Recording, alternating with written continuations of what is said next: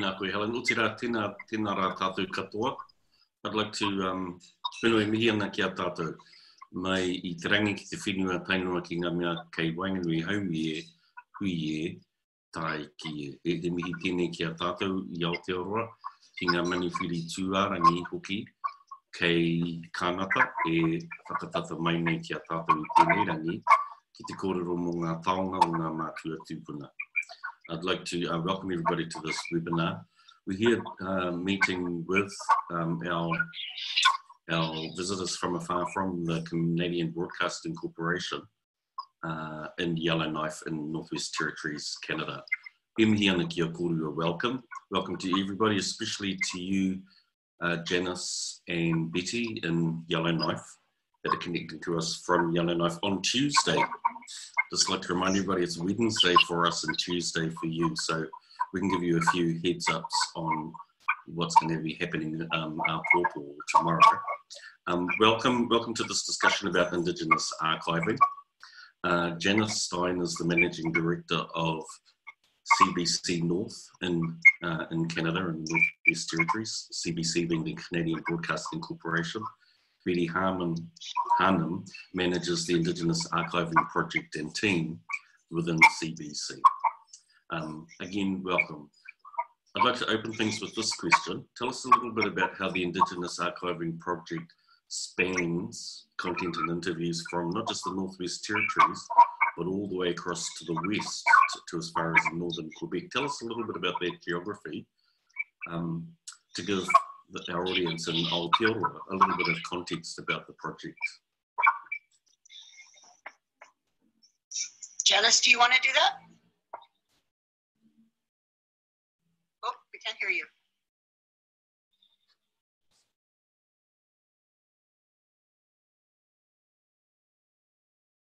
Oh, you can go ahead, Betty. Okay. Okay, well, thank you for having us. It's great to meet with everybody. I wish I could see everybody, but this is really good. We were very pleased to have Gareth come to Yellowknife. He shared a lot of his knowledge with us. You're way ahead of us as far as managing a collection of Indigenous stories and history and tradition. And so we got a lot of very good information from Gareth. We were also able to share with him what we're doing. As Gareth said, I think when we were chatting the other day, you said the farthest point to go in New Zealand takes about 2 hours to drive to, if I'm not mistaken. I was exaggerating a little bit, yeah. Okay, so we're dealing with about half of Canada. So I don't know if you've looked at the globe or a map or whatever, it's huge. So if we want to travel from one community to another, there are a few that have roads and you can drive. The nearest community from here is an hour. The next one after that is 2.5 hours. We're about 1,500 kilometers north of Edmonton. So that's our first sort of big city out of here. For many of the communities, especially in Nunavut or northern Quebec, to get there from Yellowknife, you have to travel sometimes a couple of days because there aren't always flights into every community every day. And many of these communities you can only access by air or possibly by boat in the summer or skidoo. Some people go on a snowmobile and drive there for 8 hours to get from one community to another. There aren't any railroads or highways or anything. So so it's a huge territory. Betty, is there a lot of cultural diversity? Is there a lot of cultural diversity within that expanse? The cultural yes, diversity. We have, just within the Northwest Territories alone, we have 11 official languages. That includes English and French, but 9 Indigenous languages. And those 9 languages make up about 5 significant different cultural groups. And then when you get to Nunavut, it's all Inuit, so at least they have one culture and one language, but many different dialects. And then northern Quebec is Inuit, again, different dialects, but then also Cree, who live south of the Inuit. There's one community where it's half Inuit and half Cree, but they're all very, very different cultures, and they have different managing structures. Some are much more advanced than others.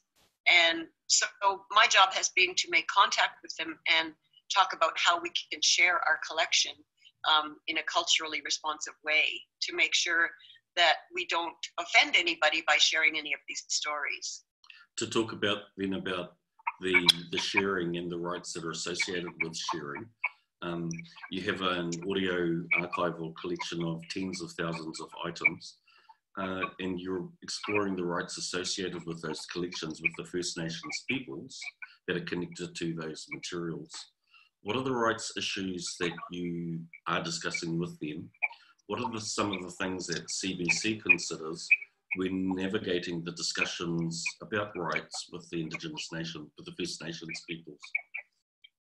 Right. All of these stories have been broadcast on radio, so we don't have any private information or secret collections.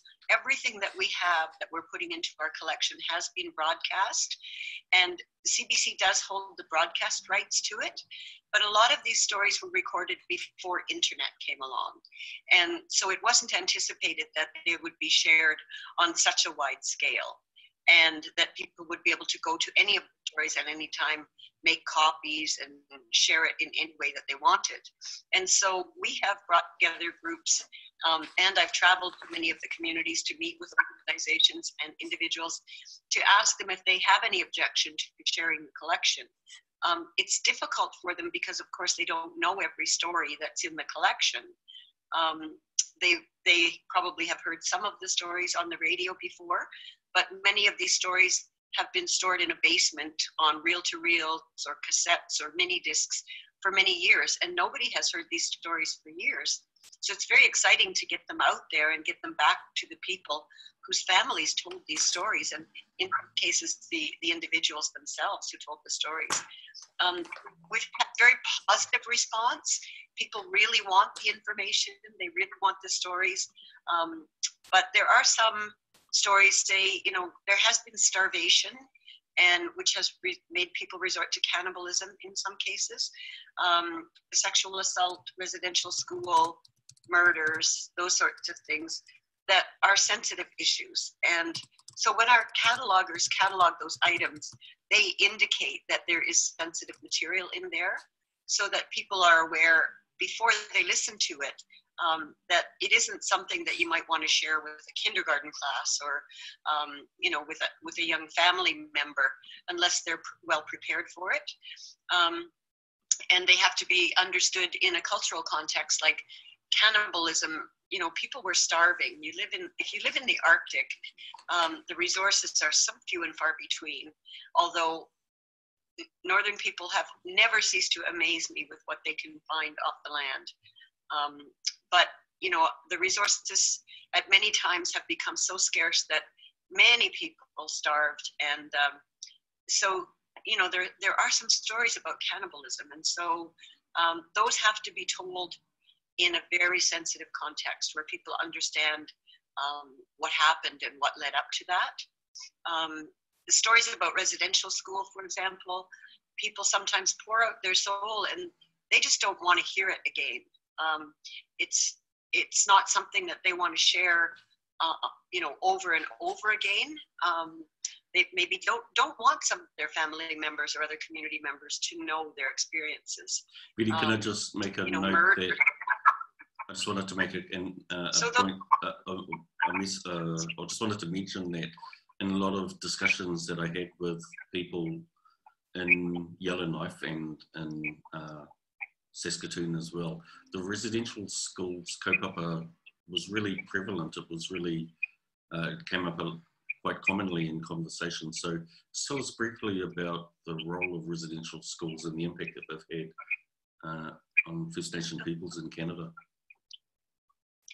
You know, I'm not sure what happened in New Zealand, but I know in Australia, they would take kids away if they were Native children or Aboriginal children or mixed blood. And there's that movie, The Rabbit Skin Fence, I believe it's called, about children escaping from the well, we would call it residential school, where they were taken away and they didn't get to see their families for years. That happened to many, many Indigenous children here. Many never returned. They died, or they were taken by other people, and many suffered physical or even sexual abuse. And so those stories are very sensitive. And like I say, some people just, they don't want to share it. They did at a certain time in their life, but they just don't want to go through it again by listening to the stories. So it happened, I don't know how many, probably tens of thousands of Native children were taken away from their families and basically ripped out of their arms, you know, crying. And then, you know, leaving communities without any children. That was very, very traumatic for the older people, for the parents and grandparents who woke up every morning and there were no children in their communities. Some hid their children. They ran off into the bush, or they hid them even in the oven. I heard, you know, one story of a little boy that was hidden in the oven, just so that the priests wouldn't be able to take them away. So it's with managing the collection that you do have, the stories and the information that you have in your archival collection, it will have a role in connecting people to the stories of previous decades, and where that disconnection has occurred through, for example, the residential school system. It's really important to discuss with the First Nations peoples how that information can be shared. You're in discussion with leaders of First Nations. You've had a meeting with them. Tell us about the logistics of calling First Nations leaders together. How do you know who to invite? Who calls the gathering? Where do you have the meeting? How do they get there? And yeah, tell us about the dynamics of the discussions that you've had with First Nations leaders and some of the logistics. We originally invited about a dozen people. Only about 6 were able to attend in the end. Some canceled at the last minute, so it was very difficult. Some had to travel a couple of days to come here. Some could drive for 3 or 4 hours to get here. But we chose them because they were either political leaders, and we need the political system on our side. We need them to understand the value of this collection, or they were chosen because they are cultural leaders. So, over the years, they have shared their own culture and language and lived that kind of life, so that they're preserving their language and their culture for all the future generations. And so that's how we chose them. And where was the meeting? How long was it for? What were some of the questions that you presented to them about and information that you shared about the collections? We asked them if they had any concerns about sharing stories. Again, they wanted to know, well, what exactly is in the collection? And of course, we couldn't share every story with them, but we gave them examples of some of the stories that might be sensitive. For the most part, I think that they were open to having it shared online and letting anybody listen. Because the material is in the Indigenous languages, the only audience we're looking at is the people that understand those languages. The only other people that might be interested would be perhaps linguists who want to listen to the language and analyze it, or work with the community to have a story translated and maybe publish something. So we have said you can't use it for commercial purposes. It must be for educational purposes or for personal use. People were very happy that we're getting this collection together, because many of them have relatives that they haven't heard for many years. And in fact, many of these people that were at the table are recorded in the collection as well, and look forward to hearing their own stories. The collection is a history of the culture, of the politics, of just the whole history of the North. And so it's very valuable. And I know that the schools are looking forward to being able to use it, not just to teach language, but also to remind people of the history, where these children come from. Because in the North, our population is at least half Indigenous in the Northwest Territories. In Nunavut, Northern Quebec, in both the Inuit and the Cree communities, it's about 90 to 95% Indigenous. And so they really want these stories for their people so that they don't forget who they are. And many of them have, you know, their children and grandchildren and great-grandchildren of people who are telling the stories. Some of the people said that they would prefer that the collection for their language group be available only in their communities where the language is spoken, which of course makes sense because other groups won't be able to understand them. Some said that one person we had said he wanted to be the one that managed the whole collection for his language group, to make the decisions whether people would be able to hear it or copy it. For that same language group, the First Nation, their tribal organization has said, no, we would manage it and we would make it available to everybody. Meeting with the Cree, they have a very active and very well organized Cree Cultural Institute and a Cree School Board that already have collections. And so they look forward to adding this material to their collection. They are well prepared to take it over. In Nunavut, it's harder because there are so many different organizations. To try and figure out which ones should take over this collection and make it available is a little more difficult, partly because it's so widely spread. It's spread halfway across Canada, the whole northern part of Canada, you know, from the Mackenzie River all the way over to Baffin Island and northern Quebec. So it's a huge territory, many different dialects. So meeting with those people I haven't done much of that. I did a little bit, but I have talked with many of them on the phone, and a number of organizations have expressed interest in taking over the collection and managing it. So those are decisions that we still have to make. Just to ask a question then about, for example, if there is a community that is interested in receiving the items in the collection that pertain to their language, what would be the dynamics of some of those communities? What's the size of the community? Where are their people located? Would there be any, how would you repatriate the content to that community? What sort of forms might that take? I'm sorry, Gareth, I didn't quite get the question. So are the communities 20,000 people in a city somewhere?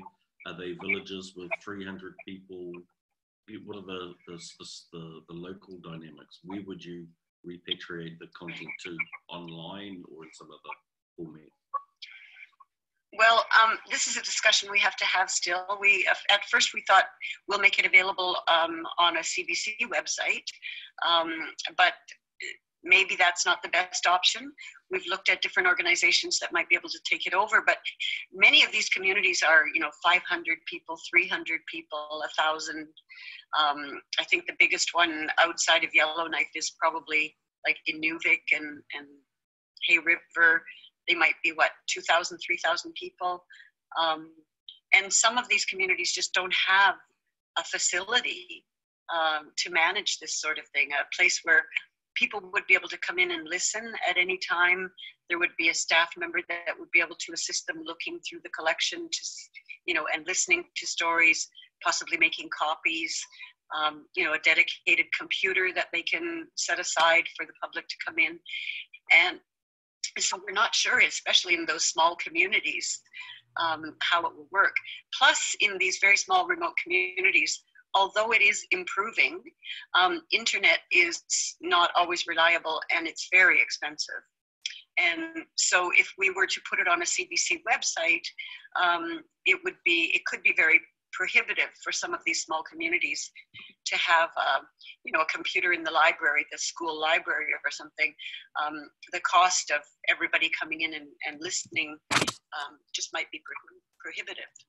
So we have a lot of things to think about.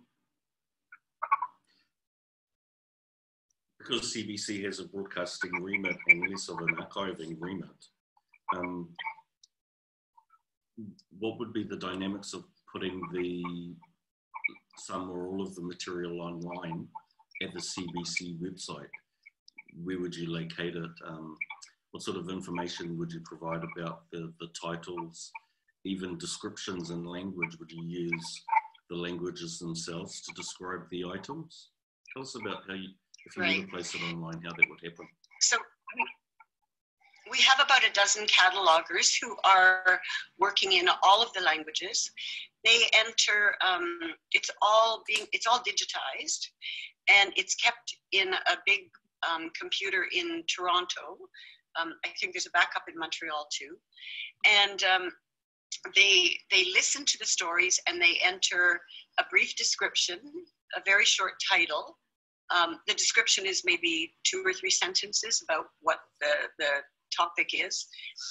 They enter the names of the host and anybody that's interviewed, names of people that are being spoken about, the communities that are mentioned, the community of origin, the community of broadcast, and subject headings. And the subject headings, we have been editing them to basically indigenize those subject headings, because they have never been reviewed to include Indigenous languages and cultures. And so many things like prayer songs, drum dances, tea dances, spirit power, those kinds of things were never in that subject listing. And so we've spent some time, myself in particular, over the last couple of months, just reviewing all of these subjects that people have suggested. They have listed the subject, but if it's not already in the catalog, then we are going to add it. So it gives people a much better way of accessing the information. The other thing is that we have people's names and place names, and there's a variety of spelling. So you can have, I know one family, for example, where every member of the family spells the last name differently. So slightly different spellings can cause problems if someone looks for one name and doesn't find it. They might not know the alternates. And so that's one thing that I have been doing, is putting in all the alternate spellings that I can find. I know the Indigenous languages well enough to be able to identify other ways of spelling certain names. We also have a lot of place names in the catalog that are Indigenous names. Some of these Indigenous place names also have an English equivalent, but maybe the cataloger didn't know that and didn't enter, or just didn't enter it. And vice versa, many of the English place names have Indigenous names as well, but they weren't entered. And so I spent quite a bit of time working with the catalogers and atlases that have been developed by the communities, and all sorts of reports and different individuals, elders in particular, to try and identify if any of these have alternate names in the other language. So that's been very interesting for me, because I've been around the territories for 45 years now, so I've traveled a lot, and I've been to many of these places, and it's very exciting to find out, oh, that place that I always knew as, Fort St. John actually has an Indigenous name, or sometimes 2 or 3 Indigenous names, because there are, there's more than one Indigenous group in that area. So that's been very interesting, but it's really important to put those into the search tool, because if people can't find it by the spelling that they're thinking of, they may not find stories at all. And of course, the storytelling that is involved in placing Indigenous names on the landscape help to make the connection and to remind us of the stories that the people of the land have given, and to revive, to record if they aren't previously recorded audio-visually, or in audio format, the names of the land. That's a really critical part of the project, let alone all of the Ngā Taonga that's being gathered. In Māori, we talk about Ngā Taonga as our Indigenous knowledge. And so the collection sounds like it's really imbued with Indigenous knowledge. So what's some of the Indigenous knowledge systems that are captured in some of the kōrero and some of the interviews, and how can that inform what Indigenous people are doing today? There's certainly a lot about environment, animals, survival, that sort of thing. How to make traditional tools, sleds, igloos, tents, how to tan hides, how to use every part of the animal for some resource, whether it be, you know, a tool or clothing or a game or anything. I think when you were here, Gareth, you got a chance to play a game with some seal bones, and you know, that's something where other people might think, oh, the bones are not of any use, but Inuit in particular, or you know, all the Indigenous people, they would use every single item that they had. I had a friend when I lived in one of the small communities, and she still had her little bag that she sometimes would wear around her neck when she went visiting, and it had seal bones in it from the seal flipper. There was a big one, a medium-sized one, and a little one, and it was, you know, mommy, daddy, and baby. And those were her dolls when she was little, and she still had them. So when she went visiting, she would sometimes take them with her, and they would use little scraps of material or sealskin and make a little tent, or go outside and make a little igloo in the snow and play with these little seal bones and teach the little girls, you know, these are dolls. This is how we used to play. So every part of the animal was used. All of that kind of knowledge is in there. Safety on the land, you know, about traveling, especially in the spring or the fall, when the ice is just, when it's melting or when it's forming, you know, how to know what kind of snow is available to make an igloo. You know, you have to use your knife to dig down and find out what the texture of the snow is to find the right snow, to find your directions. There's some stories about constellations. I find that really fascinating.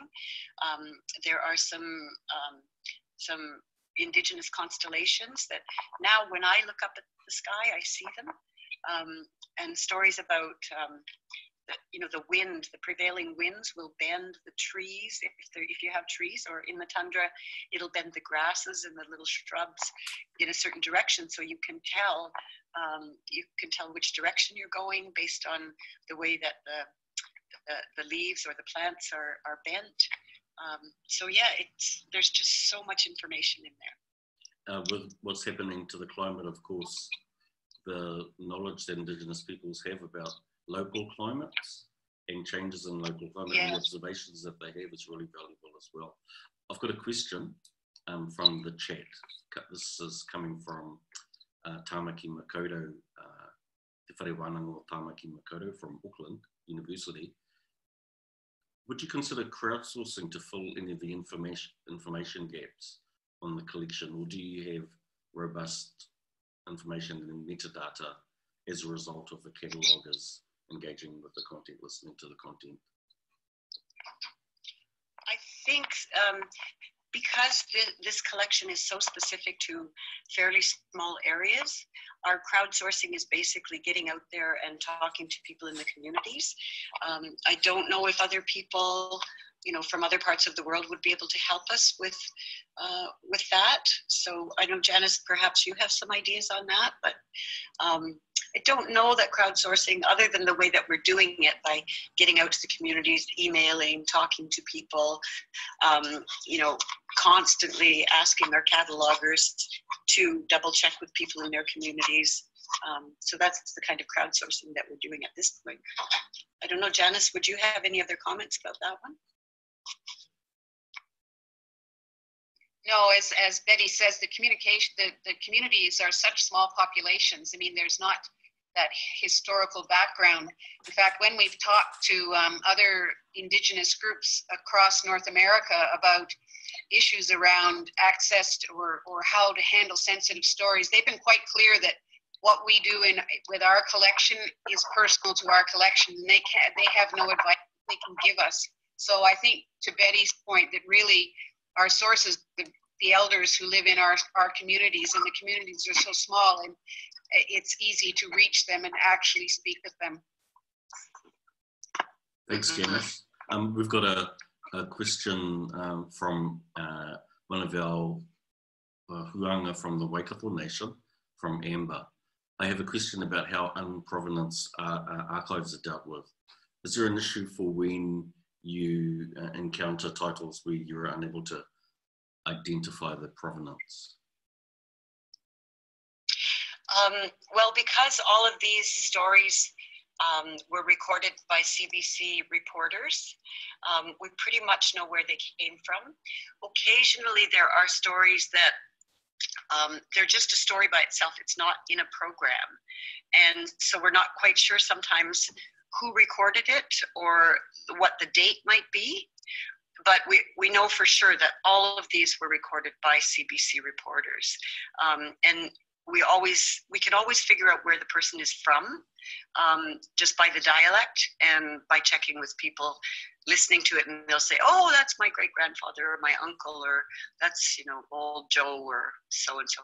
So we don't have that problem too much. Kia ora. Another question from Chrissy from Te Papa Tongarewa, which is our national museum. Is there available funding from the government for this work or other cultural agencies? So how did the funding for this project come about 2 or 3 years ago? Maybe I can defer to Janice on that one.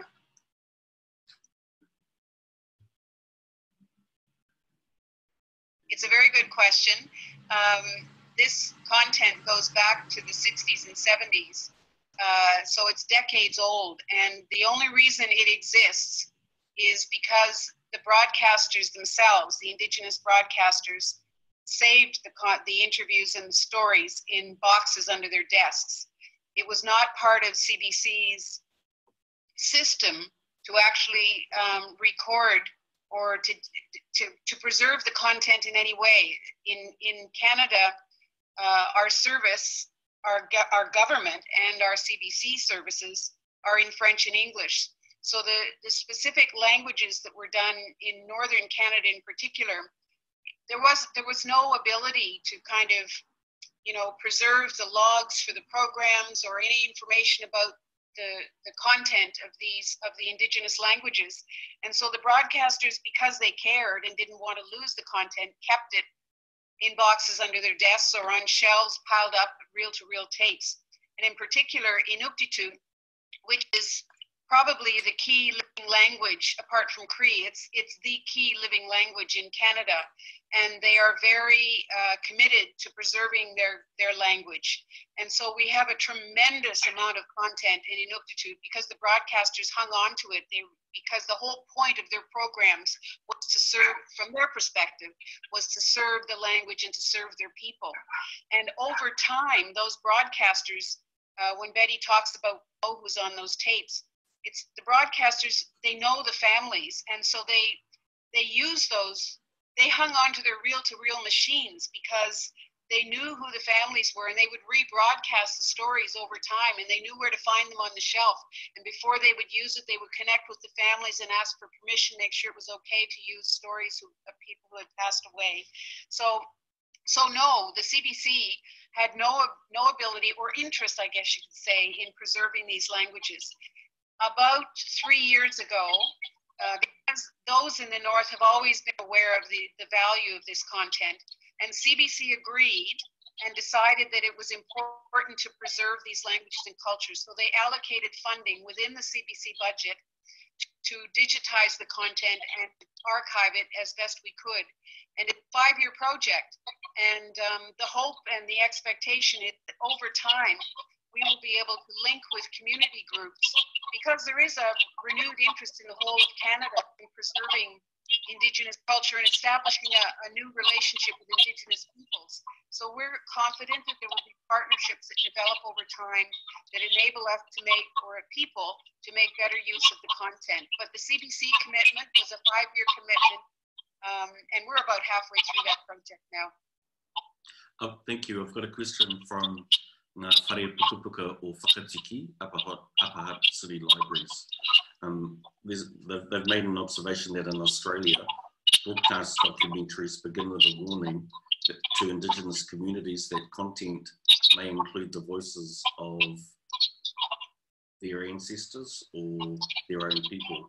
So is that sort of sensitivity incorporated in the way that you treat your Indigenous archival materials?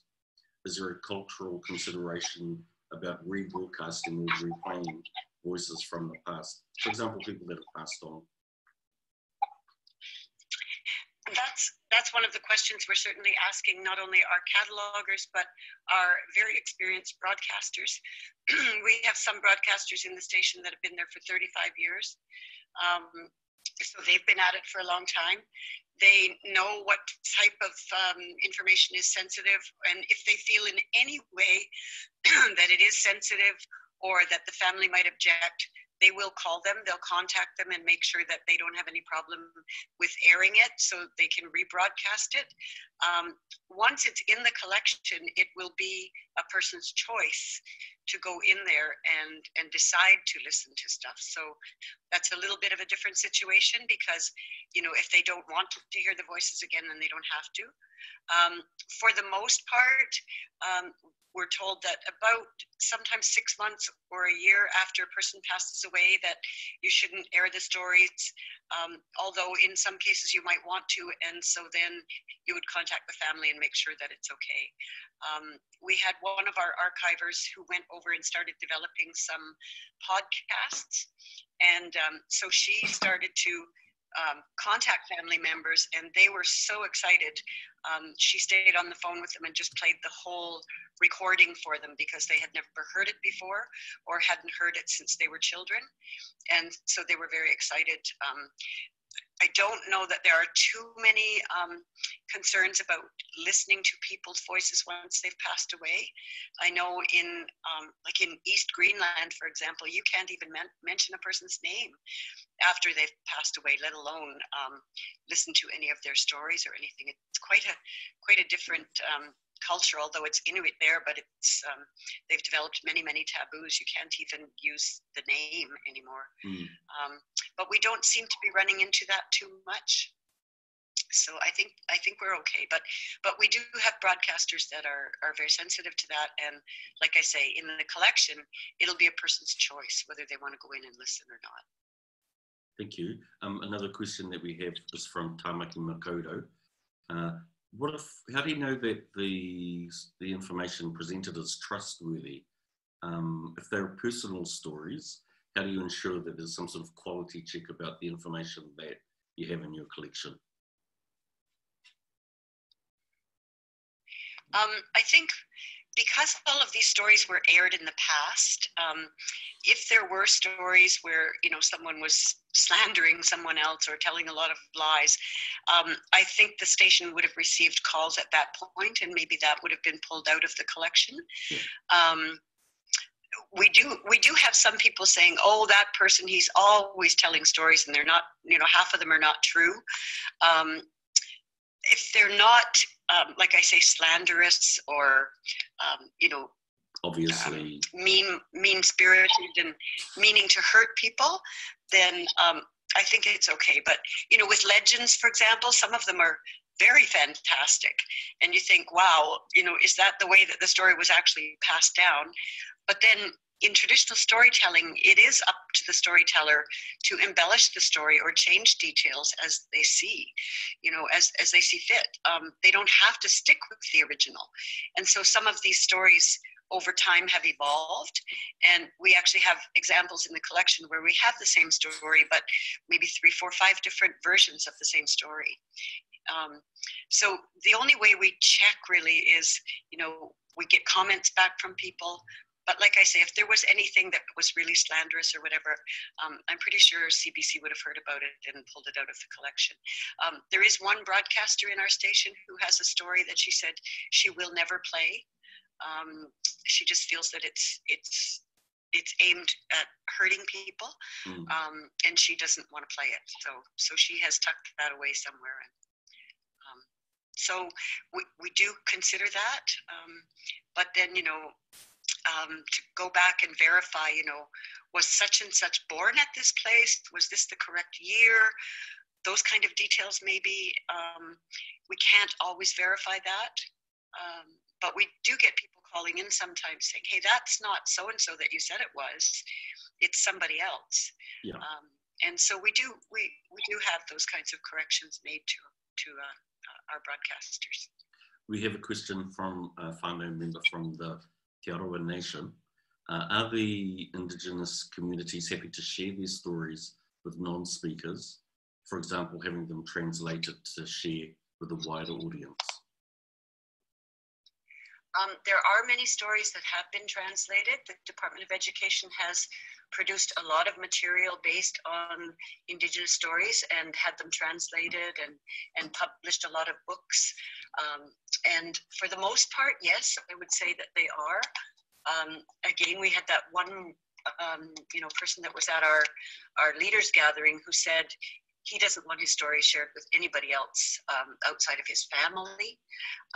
One other person that said, I don't want anything about shamanism in the collection because I don't want people all over the world thinking that we're doing a bunch of voodoo up here in the Arctic, But everybody else in that language group has said to me, no, it's part of our culture. Some people actually still practice it. They just don't talk about it openly, but it's part of our culture, it's part of our history. We don't want to hide it. And so some of these stories have been written about. There's so much literature, particularly about Inuit, where many of these stories have been translated into English and French for the most part, probably into other languages as well. German, I think there was a university I was invited to at one point, and they had a lot of stories that had been translated into German. So they are available. Many of the stories are available. I was in Mexico one time and picked up the legend about the mermaid that takes care of all the animals in the sea. She has many names, Nuliayuk and Winigumuswitduk and Sedna. And I found a little children's book translated into Spanish in Mexico one time. So many of these stories are available. You can go online and there are storybooks. There are just stories, and there are films also, where a lot of these stories have been made into films, like the National Film Board of Canada, NFB website.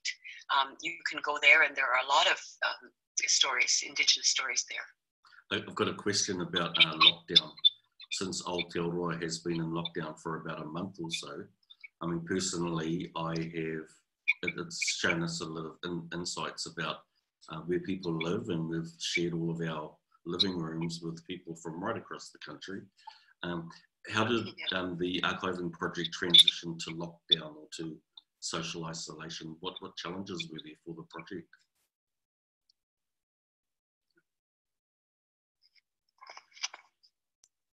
Janice? Well, we heard it's just as easy to work at home as it is to work in the office. And the archivers have been very, very adept at. I've been very impressed because, they're not young people. They're verging on being elders. But I'm telling you, they know how to use computers. And so they're at home doing all the work that they would be doing if they were in the office. In fact, they're working as fast as they would if they were still in the office. They have had to adapt to a few new bits of technology. They have to sign in a different way. And then we have one woman that lives out of town, about 30 kilometers out of town, and she has a generator for power and electric generator, and they don't run it all the time. And she doesn't have cell service. It's spotty. She does have it sometimes, but not all the time. So she doesn't have internet. And so we've, our technical person, Trevor, whom you met, Gareth, has worked out a system where he puts it on a USB stick and brings it to her. And then she enters the details in a Google sheet. And then someone else will upload that information into the MAM, our big digital bank. So they've had to work around a lot of those kinds of things. They all, all their computers were taken home for them and set up. A couple of people didn't have internet, and so they managed to get internet set up at home. And there's just this one person that has a difficult time with internet. And we're lucky because in some other communities, most people wouldn't have internet at home. And so it's been a lot of adaptation for them. they've been great. We've had to go through so many different changes in this project. We've got one fellow, the fellow that's been on the project the longest. He's been through many, many changes with us, and we always call him our guinea pig because he started first. And so he went through the first model, and then they realized, oh, we forgot to put in, a column to put the geographic tag, so we don't know where the story is from, or, we need a title as well as a description. And so he had to go back and do a lot of his stories again. But they've been great at at adapting to all these changes, because there have been a lot of changes. Speaking of the team, they're all. And the team are all language speakers from across all of the territories and the First Nations that are involved in the project. Is it easy to bring together a team of speakers from across all of the communities, from all of the languages? Are all of the languages well represented? Did you have to bring the team members in from their communities to work on the project? We don't have somebody representing every single dialect, but a lot of these people have been interpreter translators for many years. And so they've been in meetings with people from all the different communities that speak their language. And so they're familiar with the different dialects. For North Dene or North Slavey, we have two ladies, and they each speak two very distinct, different subdialects of their language. So they have a hard time sometimes understanding each other's words. They sit beside each other, or did sit beside each other, but they check with each other a lot on the meaning of certain words, or how would they say it in their language if they needed to translate it. And so because of that background in interpreting and translating, being at meetings with so many different dialects, they're very versatile that way. But we could not possibly have a cataloger for every single different dialect. But they're very good at reaching out. They call their parents, their grandparents, their aunties, uncles, brothers, sisters. They get on Facebook and ask people. They'll post a word. They'll call the community and talk to people. They go to each other within the station and ask, have you heard this word before? So it's just not possible to have somebody for every single dialect and subdialect and subdialect. But because of their experience interpreting, translating, I think they're all very, very flexible. It's been amazing. We have one Inuit woman that speaks all three major different dialects. So she has worked on Inuvialuktun, Inuinuptun, and Inuktitut, which are three very, very different dialects of the Inuit language. So multilingual. It's amazing how talented they are. Bringing her multilingual skill set to the project.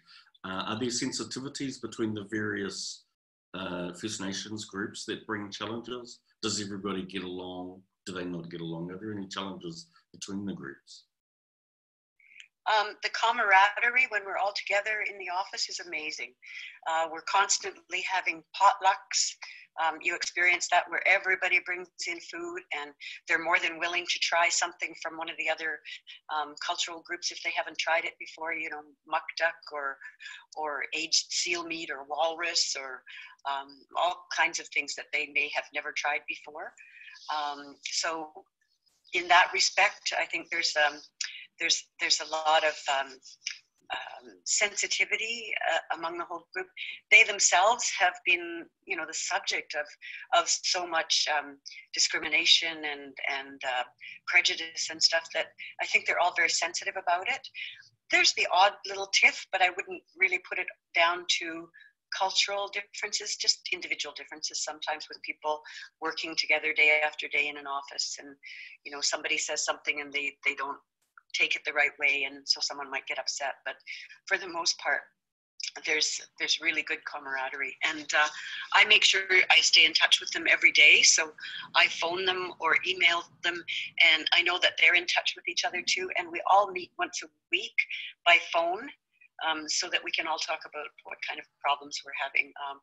You know, with this lockdown, some of us have kids at home that we're supposed to be homeschooling. I'm not sure when that's going to happen here, but you know, we have kids from you know, daycare all the way up to trying to finish high school. One of our catalogers has a daughter that's supposed to graduate this year, and so she's very concerned about making sure that she gets her work done at home. Thank goodness she's older and she does, you know, fend for herself. But I've got a granddaughter here that's 14 and has 2 friends that have been basically quarantined with us for the last 2 months. And so I'm trying to get them to work, but they don't seem to be too interested. But everybody here is in the same boat. And so, you know, we try and help each other and support each other, reach out, and they know that they're more than welcome to call any time to get support if they're feeling lonely or stressed or whatever. So thanks, it's Betty. a great group. Thank you. I've just got 2 quick more questions. Are there any dialects that have become non-existent or on the verge of dying out that are represented in the collection? There certainly are. These languages have evolved over tens of thousands of years. So within the Dene language group, we have 5 languages that are related.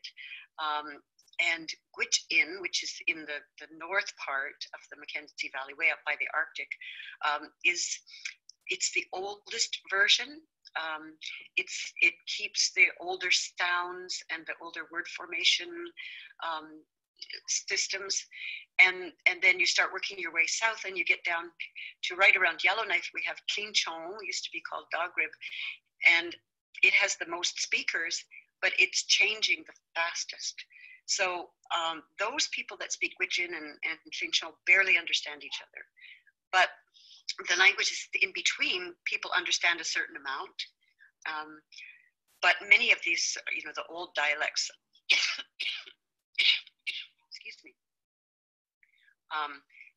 have gone, or there's, you know, just a handful of speakers left. Even for Gwich'in language, it's, you know, we have broadcasting Gwich'in language. We're very lucky to be able to have somebody that's fluent enough to do the broadcasting, because there are so few people that speak it, and the young people are just not learning it. Are they tuning in? They're trying, yes. It's to me, it's the most difficult of all these Dene languages, just because of this, you know, it's got the older system of sounds and word building system and that. So it's the hardest of all of them to learn, and because there are just so few speakers. So having a broadcast in that language is amazing, because most of these young people would never be able to hear it anywhere. They would not ever hear it at home, and rarely even hear it in their community. So you even get elders that get together and they speak English, because they were taught that it was rude to speak their language if someone else around them didn't understand. And if I go to communities and I speak Inuktitut to some elders, some of them will always reply to me in English, even when I ask them to speak to me in their language, and they say, well, it's not your language, so we just feel like it's rude, we shouldn't speak it. And I said, it's okay, I understand most of it, and I'll ask you for help if I don't. So there certainly are some languages, certain of the dialects that have disappeared. It just, you know, it happens over time. It happens because of contact. And there's a great deal of pressure on these people that are trying really hard to preserve their languages. Teachers and, you know, elders and broadcasters, there's so much pressure on them to take on the work, and many of them are elders now. As Janice said, most of our catalogers are elders, or getting close to it. They're in their 50s and 60s. I'm in my 70s, and I won't say how old Janice is though. And you know, so we have a lot of these older people who are working, and there aren't young fluent speakers to come up and take their positions from them. So the chance of many of these languages being lost is very high. Just a little bit of context about the CVC building. While I was over there, there is a cataloguing project on one side of the building, and the rest of the building is actually involved in producing and broadcasting programs, radio and TV. So there are speakers of the languages on both in both lots of teams. I've got one quick question. With so many data sources, before we're running out of time, so with so many data sources and confirmation layers, how do you maintain provenance of the information sources and what metadata sets are used? So in 20 or 30 years, how will people identify the provenance of objects? And yeah, and a little bit about the metadata sets that you use in the project. Two big questions. Is that directed to Janice? How are we going to find this stuff and find out where it comes from 50 years down the road? Well, it's in the description, isn't it, Betty? It's the place and who and what program. That's as much as we can do. And the material actually is from 50 years ago, so the provenance has lasted that amount of time for sure. Great. And the MAM system is a new system for CBC, Media Asset Management. It's a very sophisticated system with lots of layers of knowledge in it. So that'll last forever. Hopefully, as long as computers last. And, you know, if technology changes, they'll have to adapt, you know, this collection to a new technology as they would with any other collection. The originals are not being destroyed, so they're all being stored in, you know, in a secure, dry, temperature-controlled place in Toronto. So that was one of the concerns people, it's one of the discussions that we've had. What do we do with these originals? And some people just don't want them to be destroyed because they said, you know, my grandfather's voice is on that recording and he sat in the presence of that tape, you know, and he may have touched it, and, you know, it just, thinking about the way it was recorded is a part of the story. And so for those items where we do have the actual box with the recording and sometimes some writing, some scribbles even on the cover, we're taking pictures of that, so that would be available as well if people wanted to look at it and say, you know, wow, this was created in, you know, 1960, and maybe my grandfather wrote those words. Or so we're trying to be sensitive about that too. We're not just planning on, once we've digitized everything, then we just kind of, you know, throw the originals away. We would discuss that in terms of the Māori, or the life force that is imbued within the physical items that we use to create the content, to record the content. We've run out of time, so look, thank you very much, Betty and Janice, for joining us. Is there anything last that you'd like to, any final words that you'd like to leave us with in relation to how exciting and satisfying this project has been to be a part of? I just appreciate your help, Gareth.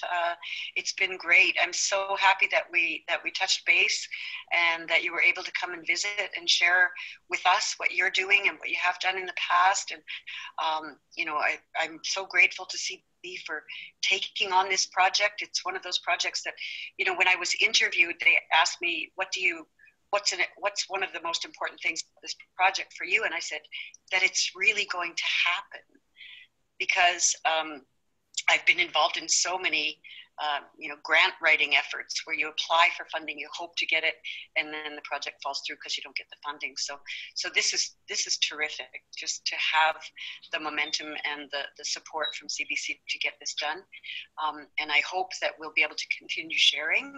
I know that we'll be in touch on a regular basis, just, you know, looking for advice or sharing items that we get. I appreciate when you send us links to you know, the haka dance and that sort of thing. Our group just loves that when they get to see other cultures. So much appreciated, and thank you for hosting this webinar. Thank you, Billy. Janice? I would just say I'm so glad you've been involved with this, because we're babies at this. So any learning to help us do this right, because that's really top of mind, is let's do it right. Kia ora koutou. Look, there's a whole lot of people that are involved in this webinar as well. I'd like to give a shout out to everybody that has joined the webinar today. By all means, if you'd like to connect with Betty or or Janice at CBC North, you know, get in touch with me or with Leanza, and we can help you to make those connections with them. And yeah, thank you to National Digital Forum, to Internet NZ, to National Library, to Leanza for making this happen. And again, thank you everybody for joining with us today. Nō reira, nā koutou, nā koutou I oti, I mātou katoa ngā mahi, haumi e, hui e, tā iki e. Kia ora koutou, ka kite. Ka kite, ko whiri mai, everybody's waving. Kuianami, kwana, masti. Ngā mihi nui. Thank you so much, Gareth and Betty and Janice. That was an absolutely fantastic, really fascinating conversation. I was so pleased to be able to eavesdrop in on it. We've recorded this session and we will be uploading it to the Leanza YouTube channel. It should be up there early next week. This is the final webinar in the series of 3 that Gareth's presented, and Gareth, you've just done an amazing job. It's just a really wonderful resource that we're going to have up for people to be able to use and share, and I'm sure it will be an ongoing resource for people. So ngā mihi nui, thank you once more. Bye everybody, ka kite, tēnā koutou. Okay, bye, thank you.